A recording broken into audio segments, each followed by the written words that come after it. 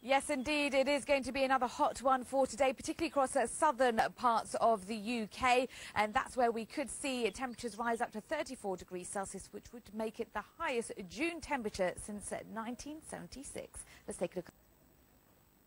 So for today, we are going to see plenty of sunshine across much of England and Wales for this morning. There's a little bit of high-level cloud, making that sunshine a bit hazy. We're seeing some mist and fog still across the west. That's quickly burning away, and therefore it is already a warm start thanks to the strength of that sun and those light winds bringing through that humid and warm airflow up towards parts of England and Wales. So for England and Wales, it is going to be warm, dry and sunny for much of today. Hot across the south, where we could see temperatures rise locally up to 34 degrees Celsius. If we do see that high, then we will see the highest June temperature since over 40 years. But not everywhere will experience the heat today. For Scotland and parts of northern England, as well as Northern Ireland and the Republic, it's cloudier. It's cooler in comparison. Still warm there, particularly across the northwest of the UK, but the northeast feeling fresher. And there are showery spells of rain, some thundery downpours, with that spreading eastwards through today. Parts of southern Scotland, northern England, perhaps eastern England and the Midlands, as well as the north of Wales, could experience some torrential downpours later today,